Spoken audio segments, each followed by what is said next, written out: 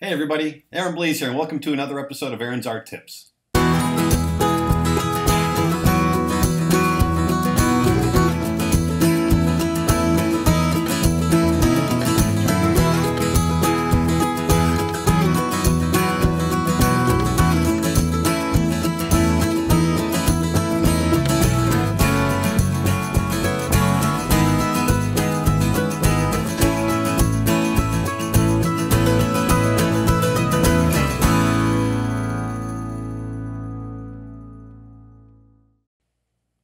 So today I got a really cool episode for you. I want to show you my methods for creating lip sync with dialogue when doing animation. It's kind of a cool technique that I've picked up over the years.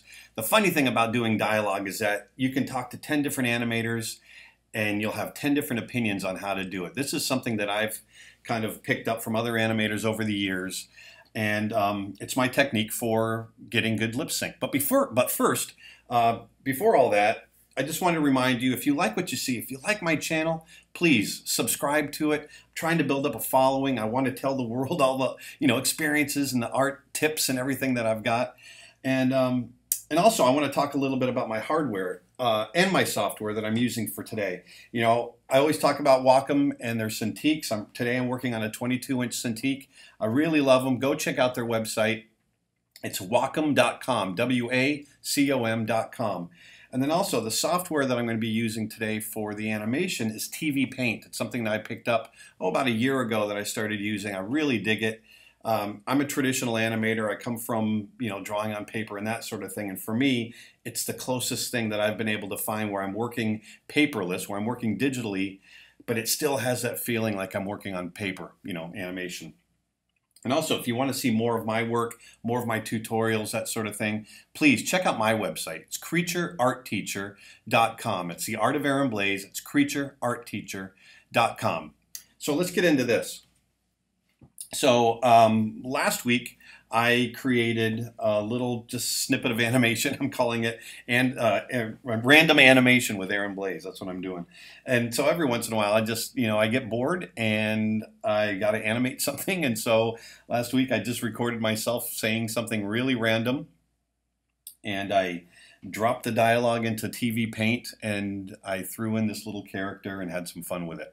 It took about a day and a half to animate and I had some fun. Well, anyway, I'm just going to go ahead and play this first, and then we'll talk about it. So here we got this little guy. He walks in.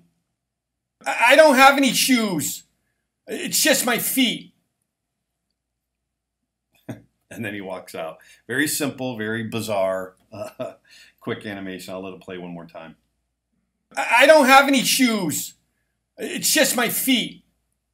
Okay, so now I'm going to drag this back so you can see.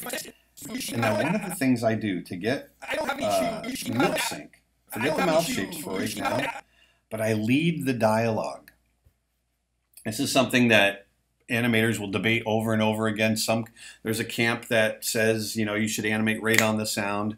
And there's another camp that says you should animate ahead of it and that sort of thing. Well, I believe that we do need to animate ahead of the sound. As we talk, like I'm talking to you right now, we tend to make the mouth shapes before we make the sound. And so a lot of times when you see animation that's animated right on the sound, it starts to feel late because we as humans are used to seeing people talk and making their mouth shapes before they actually make the sound. And so when you shift that in animation, it starts feeling weird and it feels like the dialogue is off.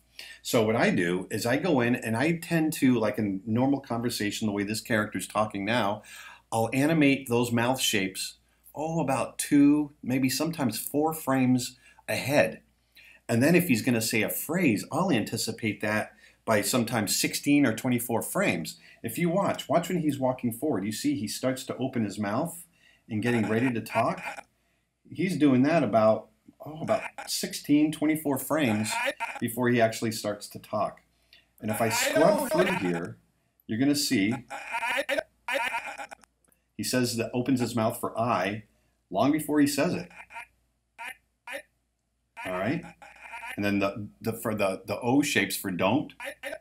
See, he's already got the O shape, but he hasn't said it yet. And then here he's saying have. See, he's getting into the ha and the V before he even says it. That's because we hear it before we see it, okay?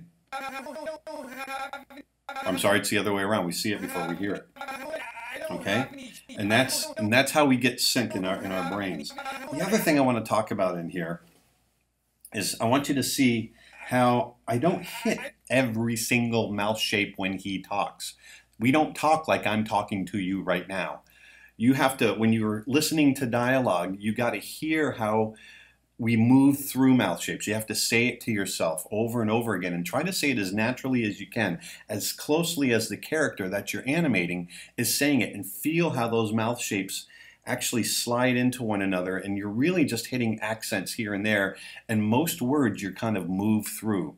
One of the things I talk to people about is some of the best dialogue you can see as far as lip sync goes. Watch the Muppets. And they're just puppets that move their mouths open, and closed. There's no mouth shapes other than open and closed, but they know how to hit the accents. And when you can hit those accents and you hit them enough ahead, like I'm doing here, 2 to 4 frames, then your lip sync, you're almost there. The rest of it is as far as finding the details, the mouth shape specific to certain sounds. That's where you put the icing on the cake. And so if I run through this, I don't have any shoes. you can see I've really only got about 4 mouth shapes in there that I'm hitting. I don't have any shoes. Okay? It's just my feet. So he's hitting that F. There's just my feet. It's just my feet. It's just my